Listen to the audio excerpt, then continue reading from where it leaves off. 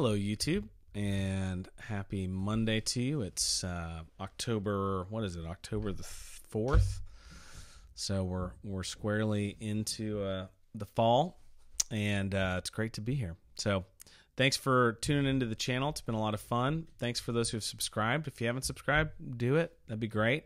That way you get notified when new videos come up, and it helps me to build the channel. So thanks, and I appreciate all the interactions too. Jump into the comments and tell me what you think. Today I want to talk about saying I'm sorry in marriage and in the home, and just how massively important that one thing is. It's maybe the most important thing in marriage for a couple, especially if you're a new couple, if you're an old couple that hasn't figured this out.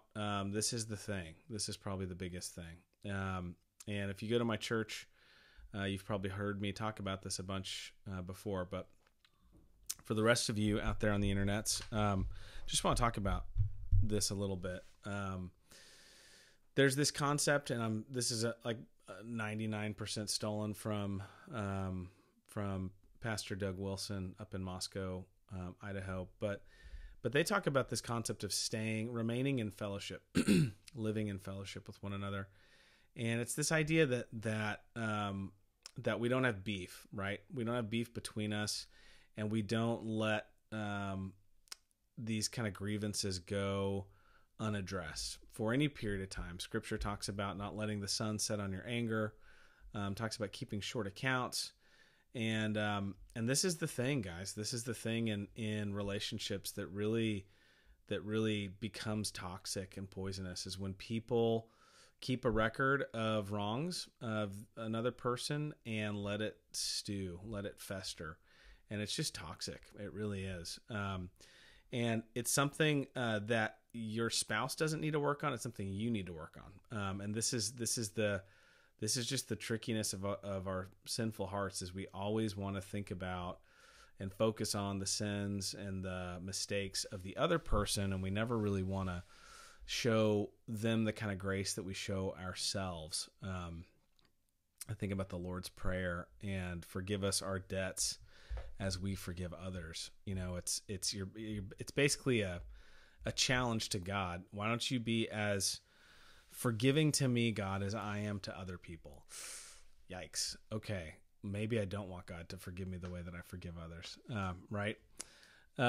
So just tips, to think about in the home, in no particular order. I'm just kind of riffing here, but one is lead, men, lead in this, teach this.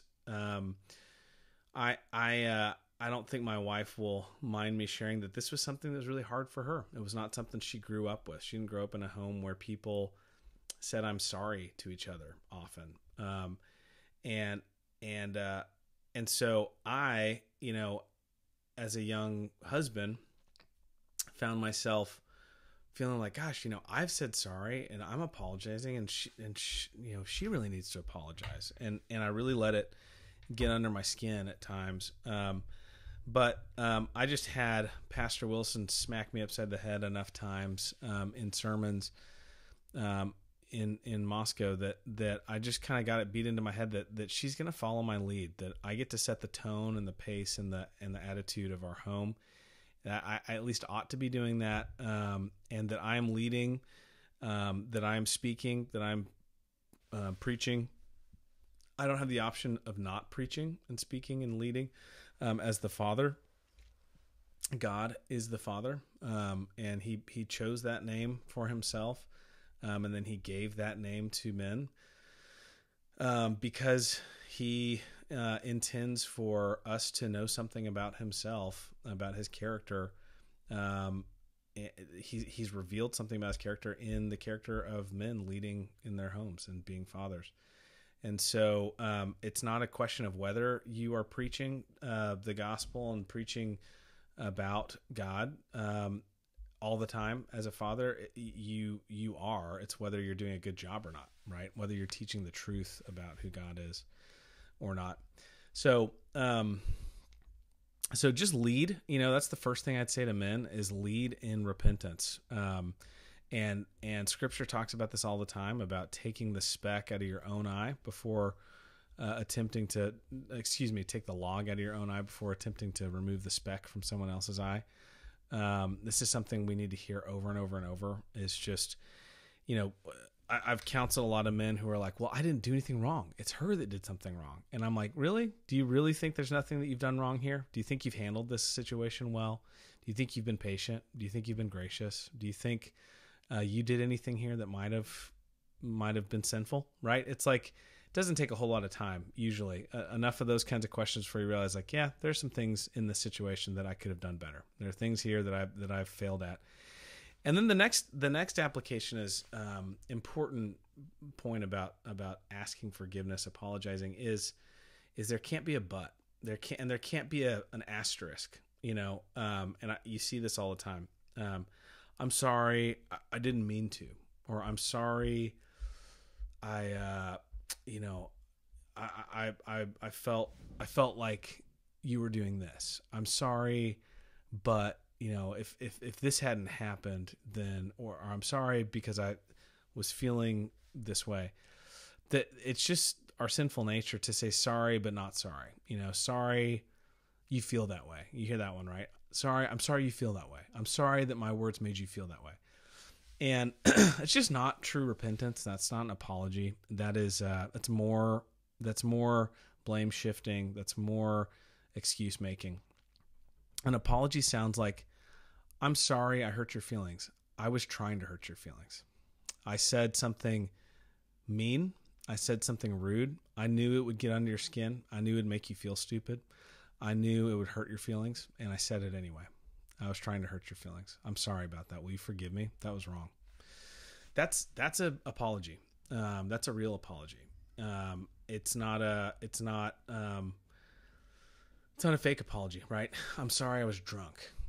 That's common in the world we live in today. It's like, well, you get drunk and you get a free pass to do whatever you want, and then later you can just say sorry I was drunk. It's like, that doesn't work. When you drink, I feel like your heart is really exposed, and you end up doing more of what you really want to be doing.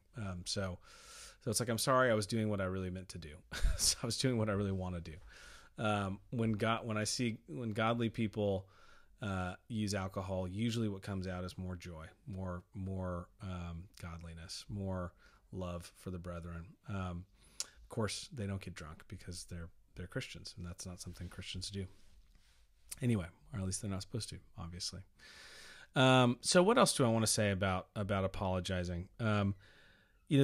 Obviously with kids, it's really important with kids too, right? Teach your kids what it looks like to eat crow and say, I'm sorry.